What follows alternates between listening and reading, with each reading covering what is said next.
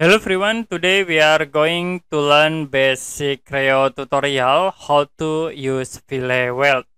I will create new part and I will choose this plan. Sketch, you can draw rectangle. Use extrude tools to convert into 3D. Okay, like this. I will select this face and then click sketch. Now I will draw rectangle.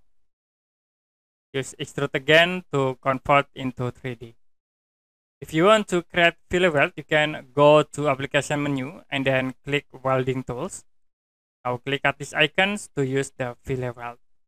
So you can set for side 1, I will select at this face. For side 2, you can select this face. It will be set for the points, you can change in here to create for Fillet Weld. If you want to show in solid, you can go to option menu and then you can click this solid so to be converted to solid. And if you want to set a different dimension, you can click at these points, dimension scheme, you can move to the top like this and then to the front. So you can change in here to set for the length.